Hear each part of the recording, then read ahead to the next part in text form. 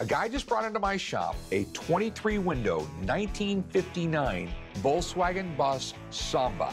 This thing is absolutely beautiful. But people now are actually faking 23 and 21 window buses. I have to make sure this thing's 100% legit from top to bottom. It's a nice bus, man. Thanks. When Rick called me up and told me he had a VW bus down here and a 23 window at that, I beelined it down here. That is top of the food chain for Volkswagen buses. They've just spiked recently in value, and it's just been crazy. Can you take a look at it? I want to know if everything's original. Give me an idea what you think it's worth. It's a European model, that's for sure. And I can see it's got the semaphores on it. You've got the fluted lenses, sealing wax red, beige gray. It's a good-looking bus. These buses came with what they called an M-code plate, and that gave you the day, the month it was manufactured, and what type of bus it was from the factory, in addition to country of export and things to that extent. And without a doubt, looking at the M-code plate is going to tell us if it's a real 23 window or not. Okay. Well, do your magic. All right, let's take a look.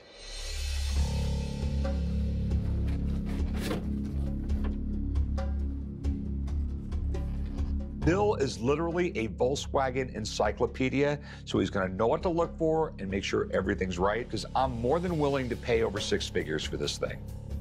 So what does it say?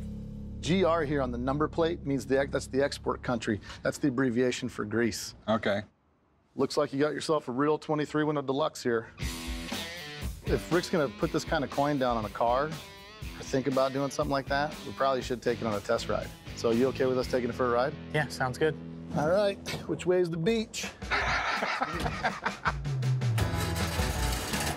I'm a little nervous that they're out driving my $175,000 car around. If it comes back with one little scratch, they better have security available, because I'm gonna freak out.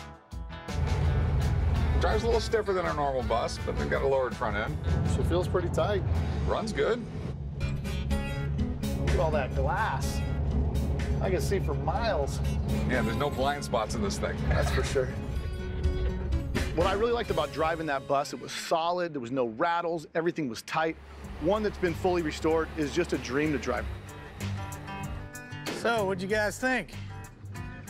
She's pretty tight. Yeah. It is really, really clean. And what do you think it's worth, Bill? I'm thinking something like this at auction is gonna sell for somewhere between 120 to 140. Really?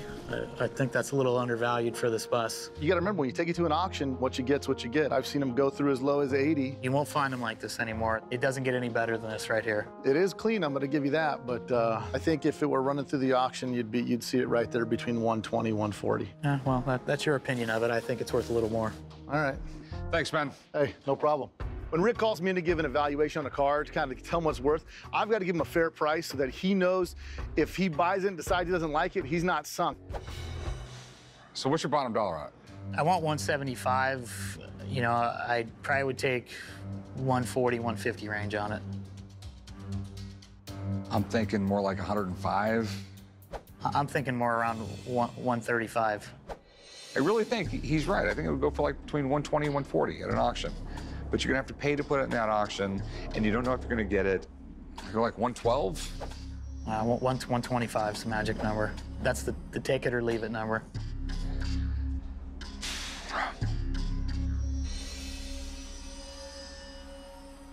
If you change your mind, call me. Will do. Thanks for your time. All right, man. I think I'm just gonna take it home and keep it for now. They keep climbing in value, and we'll see what happens in the next few years. It's really hard to let it go. Oh, well, maybe next time.